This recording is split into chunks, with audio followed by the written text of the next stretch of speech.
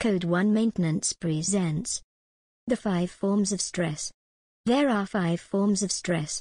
They are tension, compression, torsion, bending, and shear.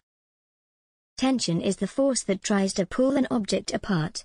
Gravity acting on a wing pulls the wing down, thus creating tension in the top wing skin. Compression is the force that tries to crush an object.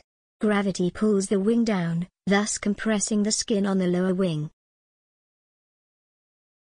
Torsion is the force that is created by a twisting motion. A crankshaft experiences torsion applied by the movement of the pistons.